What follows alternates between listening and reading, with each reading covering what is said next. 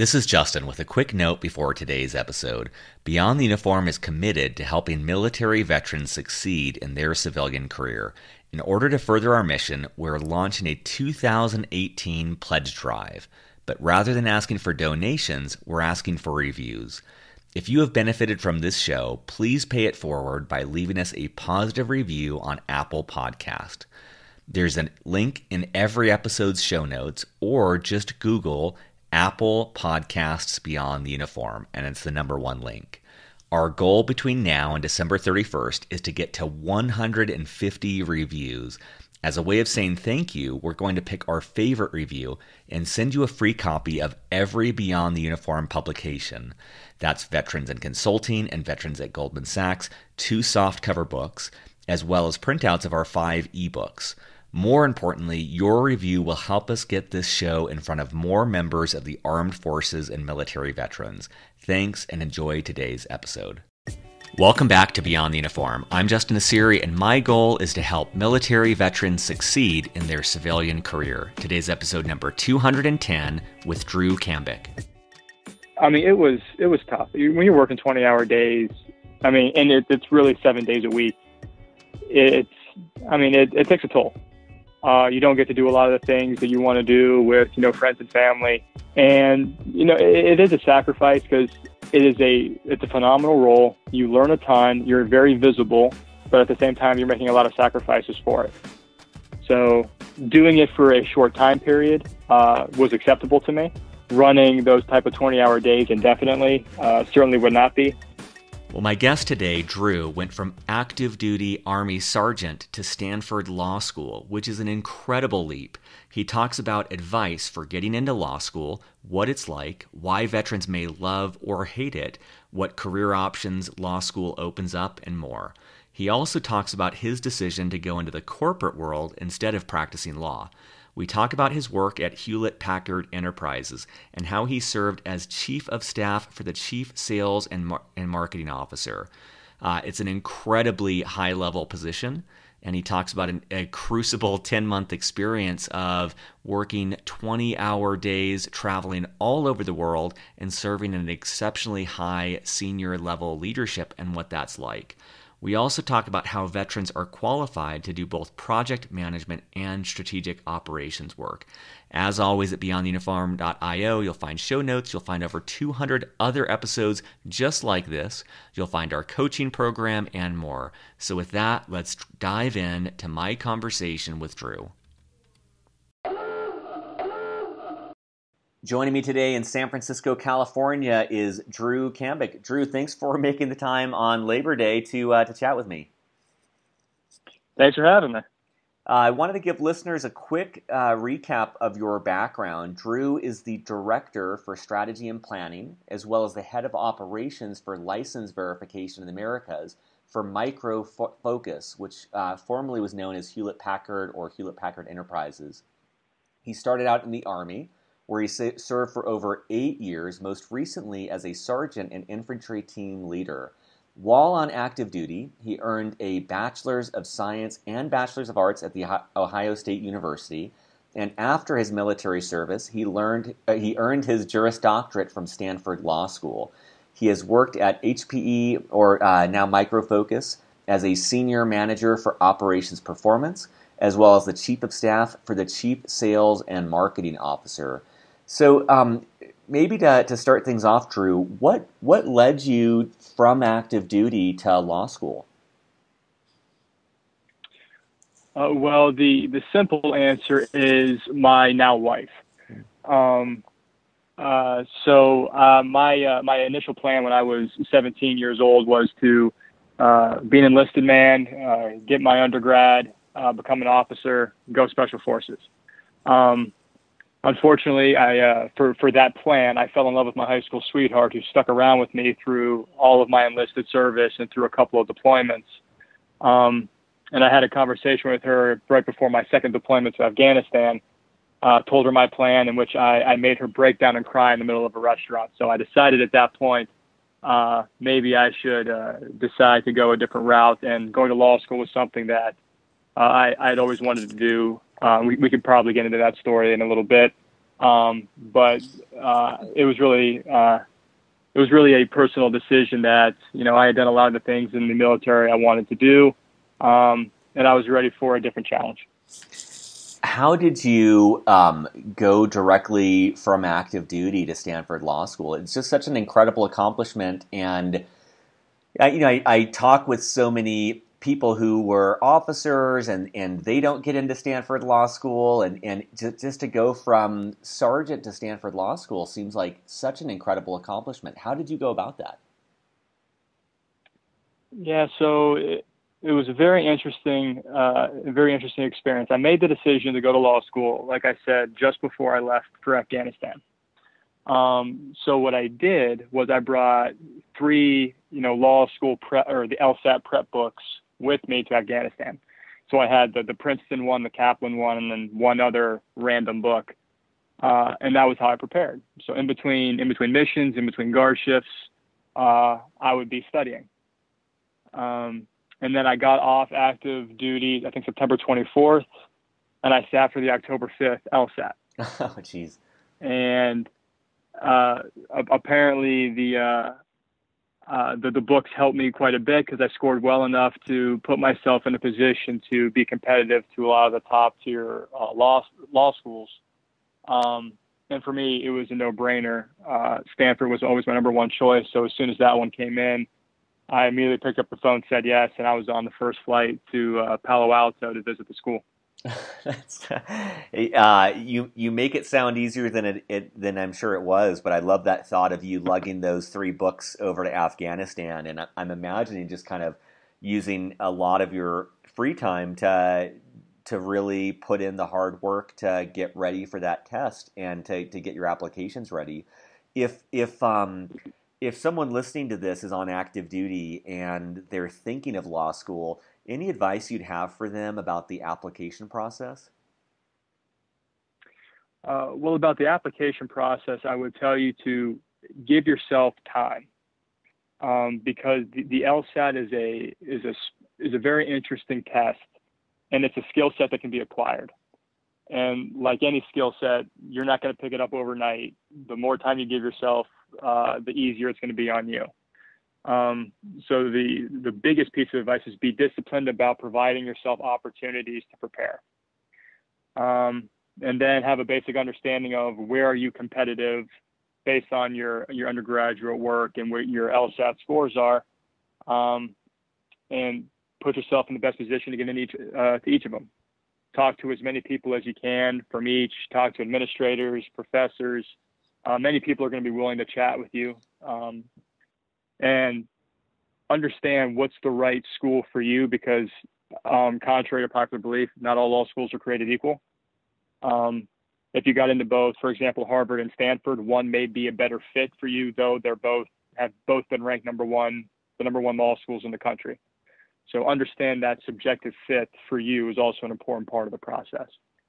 What about for people who are listening who may be on the fence about whether or not to apply to law school? Do you have any advice on indications that someone may like law school and indications that someone would probably hate it and it wouldn't be the right fit? Yeah, so I think that the most important thing when you're talking about going to law school is understand why you want to go. Because some people want to be in the courtroom, arguing cases, that type of thing. Like, you want law school for that.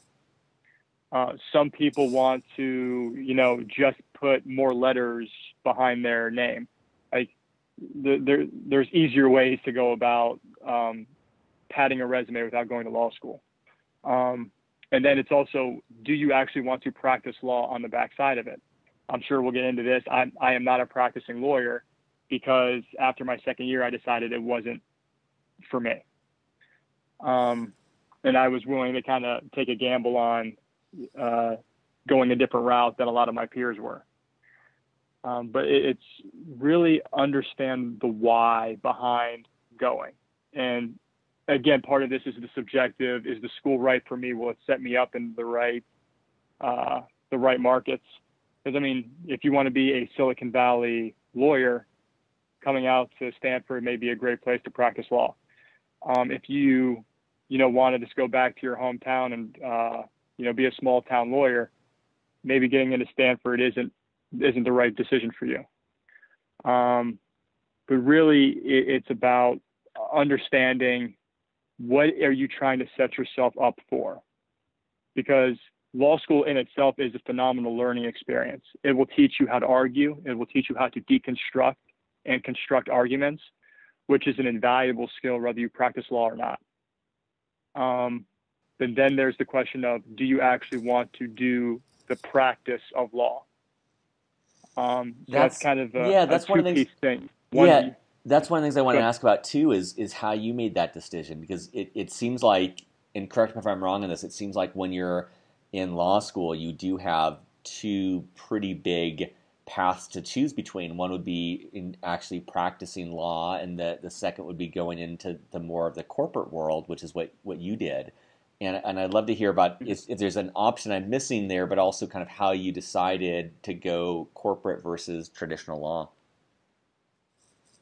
Yeah, so I will say the optionality is there, but it is not communicated.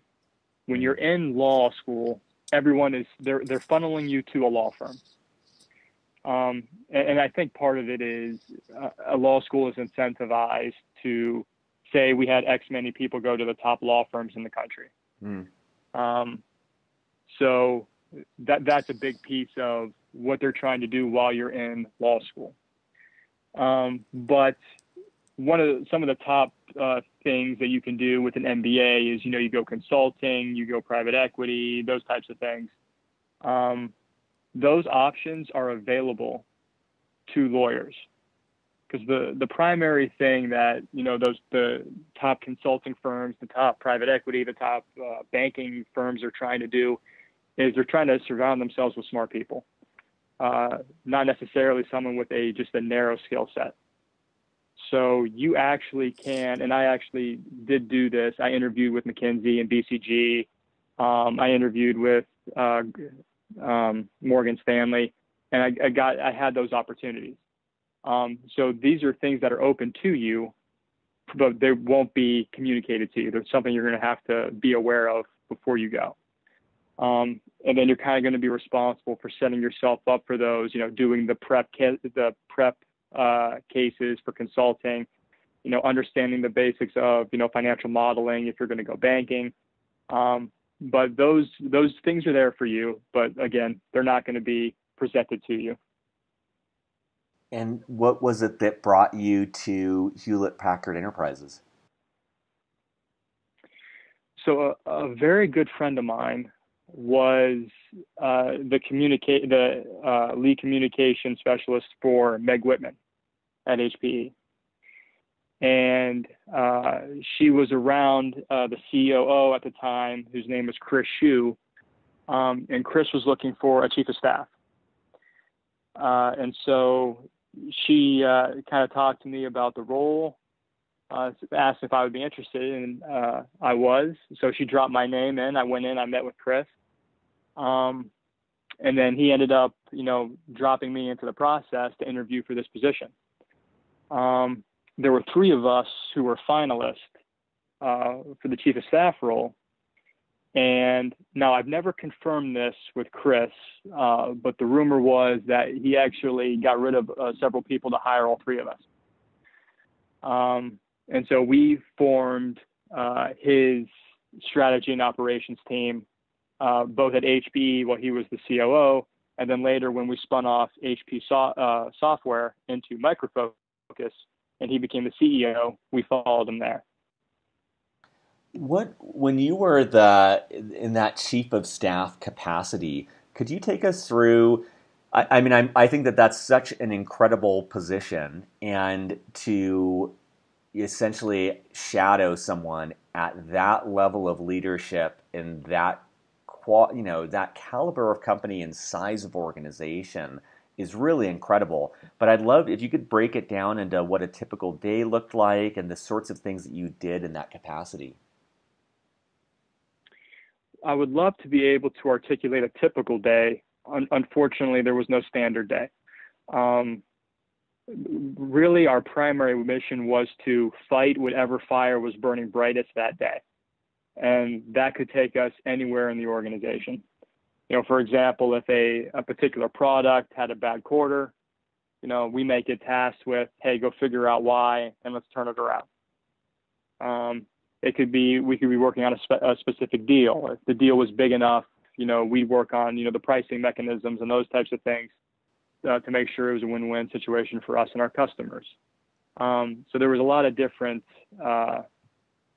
tasks and skill sets that we got to use and acquire throughout the time. But the basic things we got to do as in the chief of staff role is, one is kind of, you do a lot of there's kind of three big buckets. Bucket one is you're a glorified executive assistant. Bucket two is you're a project manager.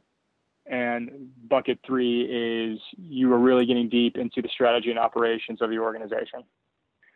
So the glorified executive administrator piece, it's, you have to do set up a lot of the meetings with, customer executives, do the preparation documents and stuff like that. If this is for a deal or if you want to get into the historical dealings with a customer, you'd set all that kind of stuff up. The project manager piece is, there's various things going on at any given time, whether it's, next year's planning, whether it's setting up training events for the internal team, financial pieces, any of these, you have a hand in making sure that they're delivering on time, on target.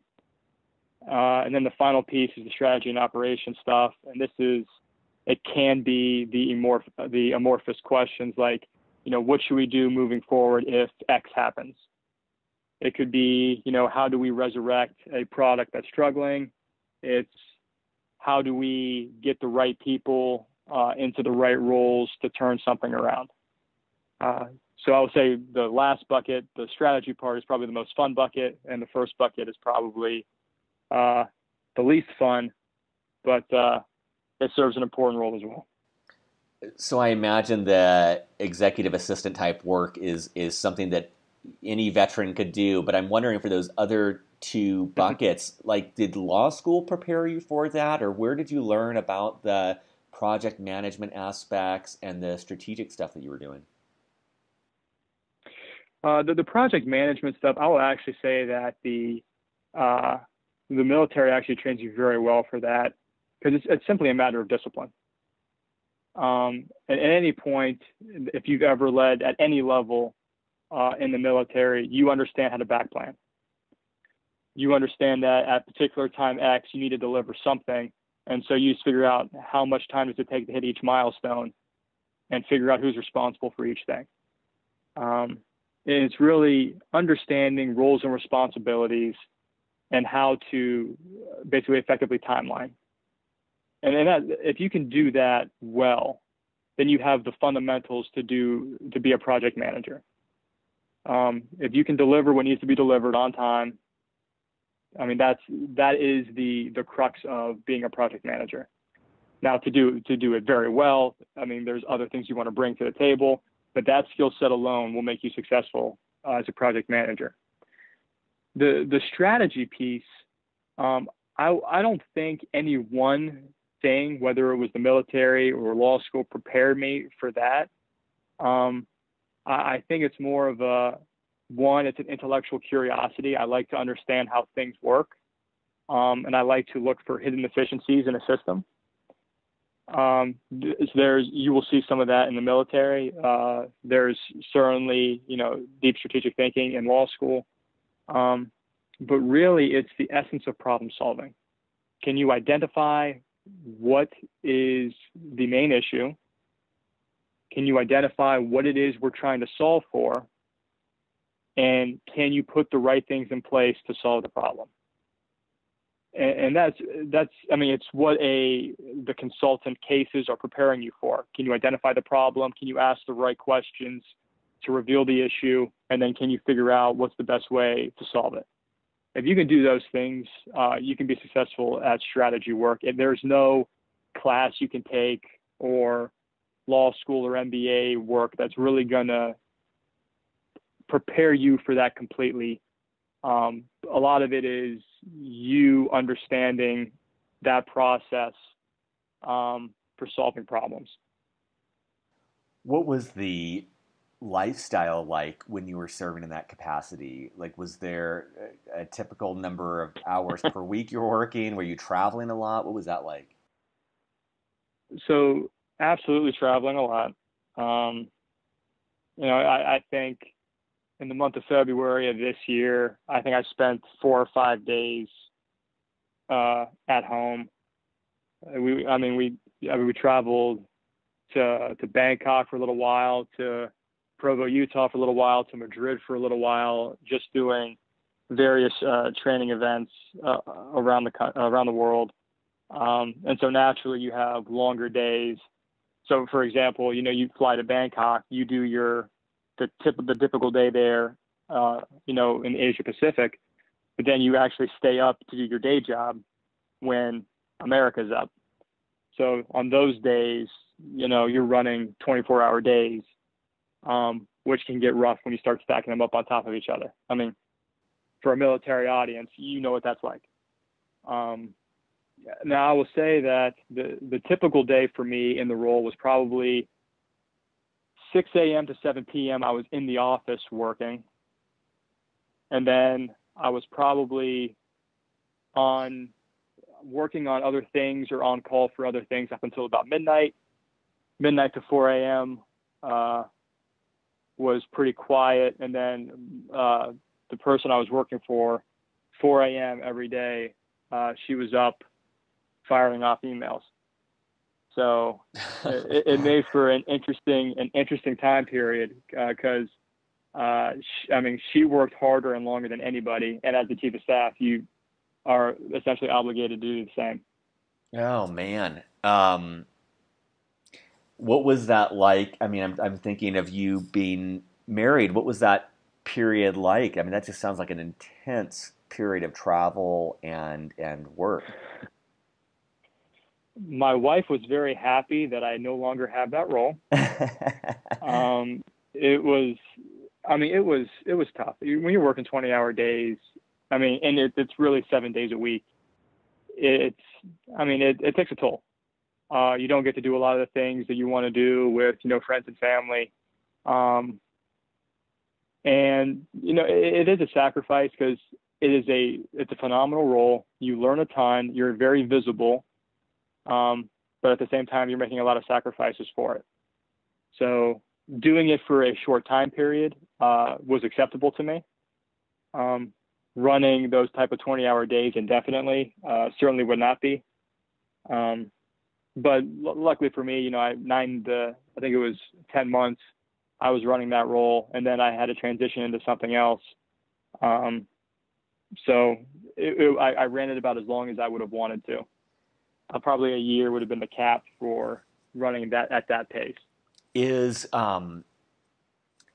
I can imagine the people that you're meeting in this capacity, and then also just, when you're working 20 hours a day, I'm imagining you're learning a ton. You're just compressing years worth of learning down into that 10-month period. Do you have a sense though that, if someone had their sights on being CEO of a company like Micro Focus or Hewlett Packard,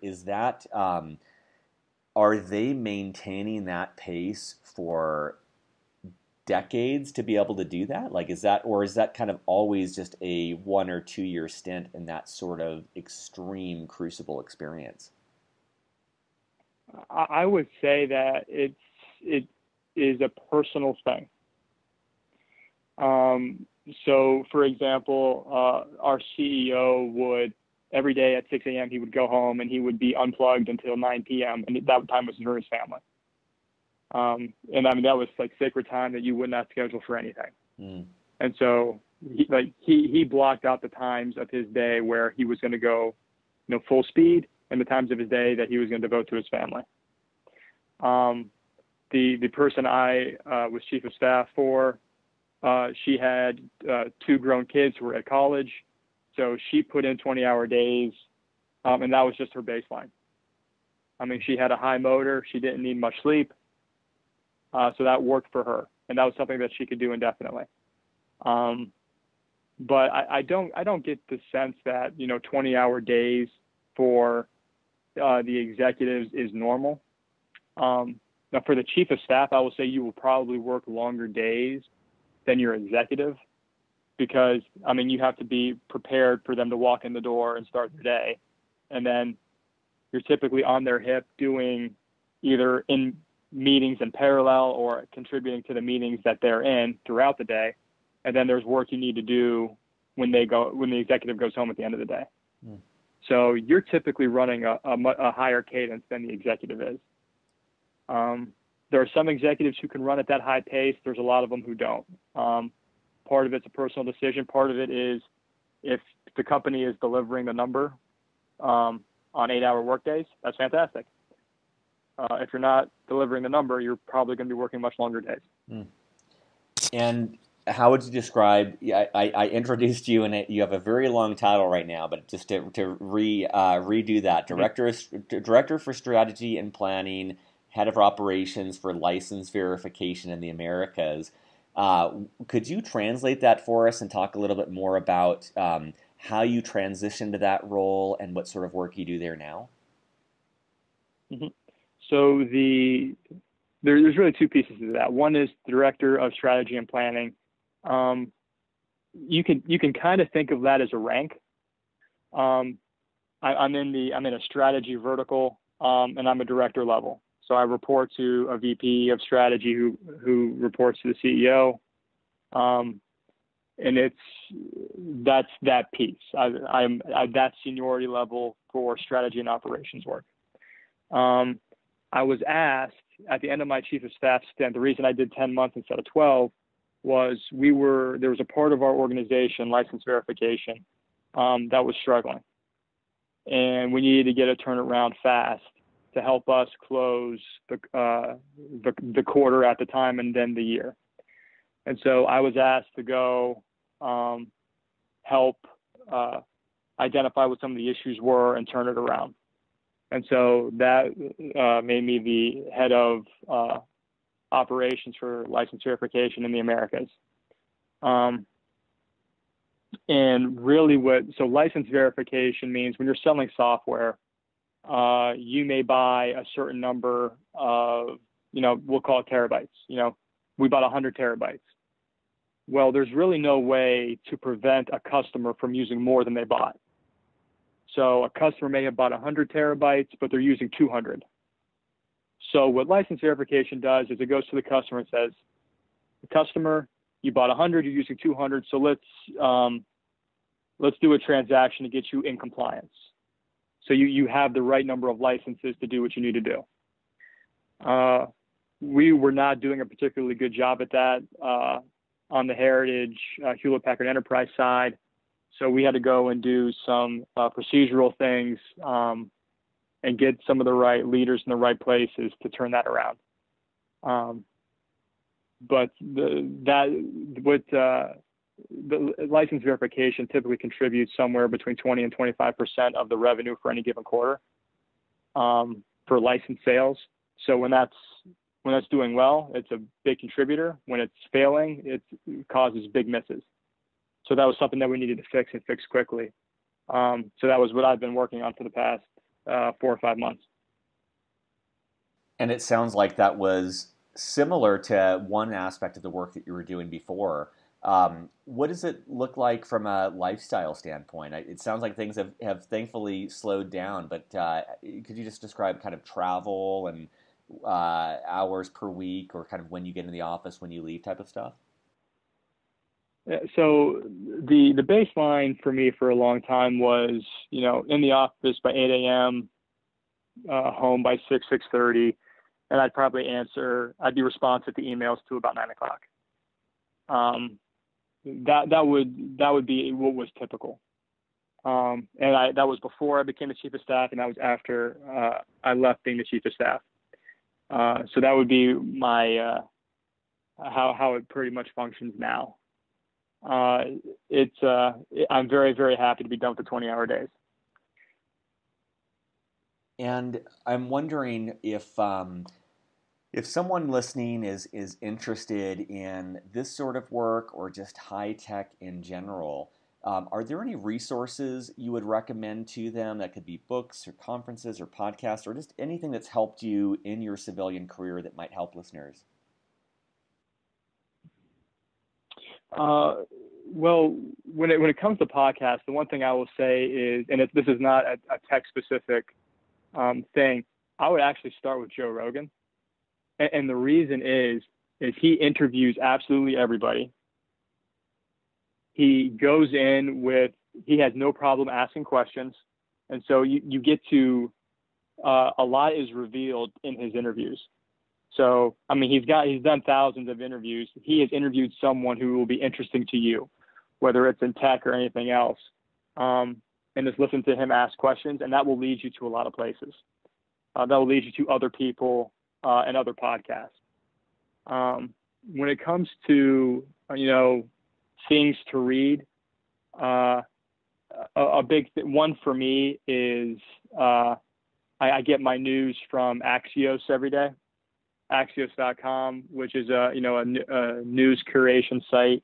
I've gotten out of the habit of going towards traditional news outlets because I'm more interested in content than spin. So, and then when it comes to books, what I would tell you is figure out what you enjoy reading, and that'll probably be a good indicator of what you should be pursuing as a career. Because if you're reading books on tech and it's putting you to sleep, like I know tech is a great market to be in, but if you don't like the content, you should probably go somewhere else. And so I'm sorry I can't give you specific read, these three books, but figure out what it is that you enjoy reading about, whether it's about AI, whether it's about, the cloud or something non-tech.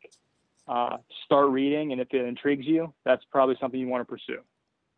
Awesome. And for listeners at beyondtheuniform.io, I'll add in the show notes a link to Joe Rogan's podcast and Axios.com. I think those are both great recommendations. Well, Drew, I always like to end with an open-ended question, which is we've covered a lot of ground about law school, about your corporate career path and advice. What have we not covered that you want to make sure listeners know before we wrap up? The one thing I'll say for people making the decision to transition out of the military and maybe pursue an undergraduate degree or a graduate degree in law, business, engineering, whatever it is, it's do not underestimate the value of going to a top tier institution. And I will tell my story on this. I'm from Columbus, Ohio. I did my undergrad at Ohio State. And when I decided to go to law school, I was just going to go to law school at Ohio State. And my brother, I have an older brother who's a graduate of Northwestern. He got his MBA. He was basically telling me, Drew, you have to go to the best law school you can get into. And I went to prove that it didn't matter. So I figured out what is the starting salary for a graduate from Harvard Law School and what's the starting salary from someone from the Ohio State Law School. Well, not only was I wrong, I was hugely wrong, almost by a factor of like 40%. At the time, the starting salary from someone from Harvard Law School was $160K. Coming from Ohio State was $90K. And that was the difference between Harvard was number 1 at the time and number 30.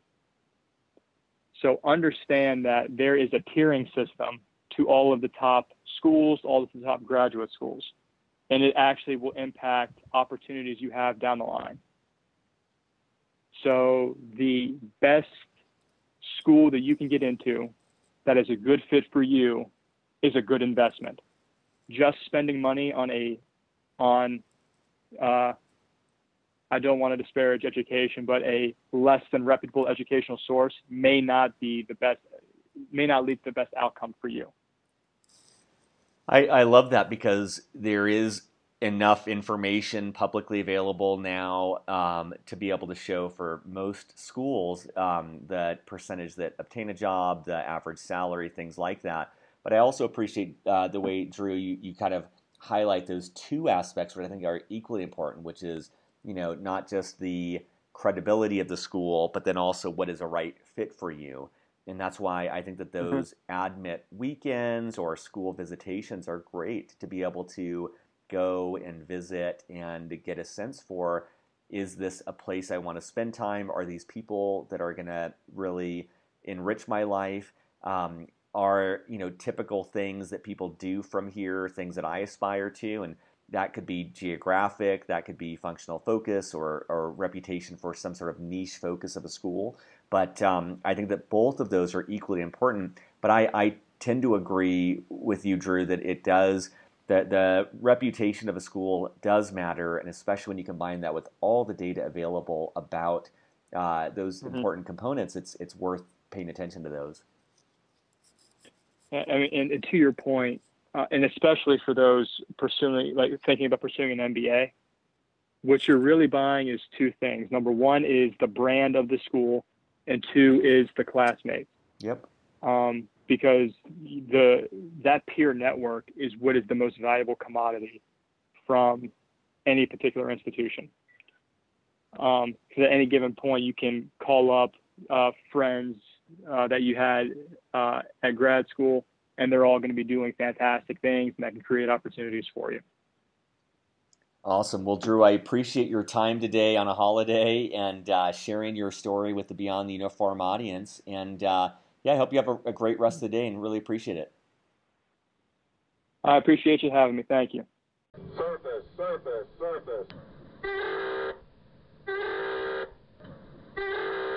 Thanks for listening to this episode of Beyond the Uniform. There are over 200 free episodes at beyondtheuniform.io. They're classified by the industry of focus, the functional role the person plays, and more. Beyond the Uniform is hosted, produced, and edited by me, Justin Asiri. Our Director of Outreach, responsible for sponsorship and guest episodes, is Steve Bain. Our editor, responsible for the show notes and text transcripts for all episodes, is Kathleen Dillon. Our data analytics and insights advisor is Andrew Woolridge.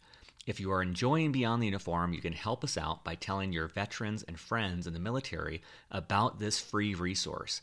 There is more information on the website about how you can sponsor an episode or donate to our program to help us grow the work that we're doing. Be sure to check out the coaching section of beyondtheuniform.io, where you can be paired with professional, subsidized coaches to help you figure out your next career move.